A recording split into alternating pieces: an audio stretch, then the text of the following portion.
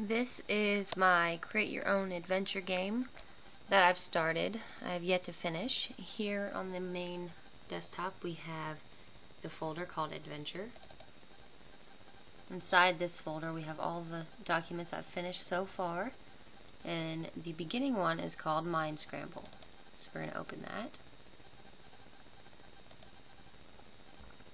This is what it looks like. Okay, so let's play as far as we can. Once upon a time, there was a small city in which all the citizens were absorbed in the local weather forecast. The plain-looking weatherman was speaking into the camera with a concerned expression, announcing the approaching storm. Though the storm was only a Category 1 hurricane, the entire town panicked. Every last small-minded, easily scared citizen lost their mind. Literally. Enter Terry, mind wrangle extraordinaire. So, are we going to set traps to catch the minds? Use the lasso you find conveniently nearby, pull out a pipe and play some music to tame the minds or hypnotize the minds. Let's set some traps. Terry begins to set up traps all around the town, but what should he use as bait? Coffee, Playboy magazines, or bologna? Let's try bologna. Terry raids the nearby store and takes all the bologna he can carry. He baits the traps with the circle-shaped meat and waits for the minds to fall victim.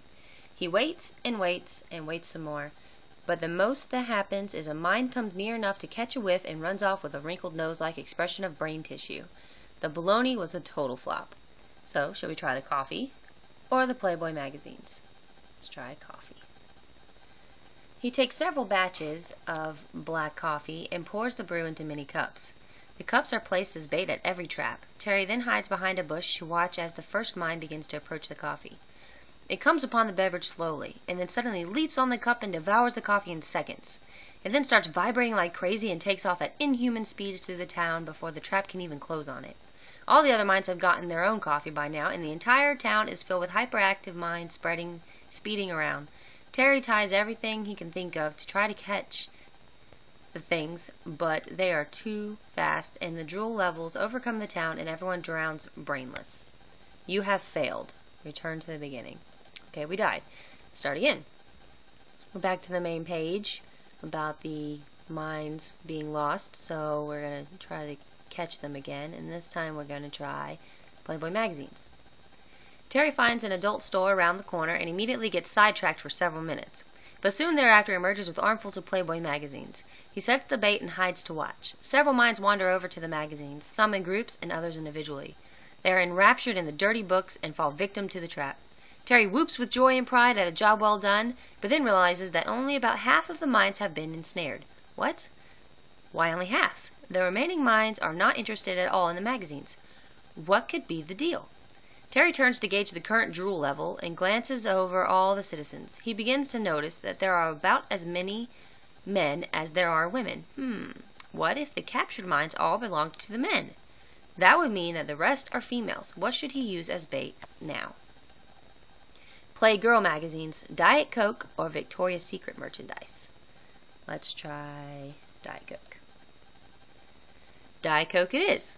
What woman doesn't like diet anything? Well, considering none of the minds take the bait, probably safe to say most girls don't appreciate that assumption. They seem to be angry and begin to stalk up to Terry. He backtracks slowly at first, but the minds keep advancing. He turns to run, but it's too late. The minds are upon him. They each slap him across the face for calling them fat and run off. After about 30 hardcore angry slaps, Terry is knocked out and soon drowns in the drool that is now almost to mid-calf. You are dead. Start over. Okay, we've died twice. Let's get back. We're going to use Playboy magazines again, and now we're back to where we were. Definitely not choosing Diet Coke again. Let's try Victoria's Secret. Luckily, there's a mall in town, and there's a Victoria's Secret inside. Terry feels very awkward inside such a very pink store, but a man's got to do what a man's got to do, right? At least he isn't about to shop for tampons. He goes through the store and selects several items. Some bras, some panties, some sleepwear, and some blush-worthy pieces. He baits the traps, and with a relieved sigh and a blush coloring his cheeks, sits back to watch. Not 2 minutes later, all the remaining minds are happily installed in their own traps with new underthings. Terry does a quick sweep of the town to be sure he has captured all the minds. He sees no strays and sets about gathering all the trapped minds to the town square. He counts the people and then counts the minds to be absolutely sure. Now all the mines are captured. Yay! He begins to do a victory dance to celebrate. But as he is turning around twirling his finger over his head like a lasso, he realizes that the drooling hasn't stopped. The drool level is now almost to knee height. The mines must need to be placed back in their bodies to stop the drooling. How in the world can we do that? Try surgical reimplantation or call for help. Let's try surgical reimplantation. Okay, this is a broken link. This goes back to the happens if you bait the traps with Playgirl. This is what happens when you title the link incorrectly. So this one links to the Playgirl magazines. So let's go back. Let's try to call for help. And this is also a broken link. This links to the Diet Coke link. So this is what happens, again, when you copy and paste and don't change the information yet. So this is as far as I've gotten. Let's show you what a broken link looks like, an unfinished link.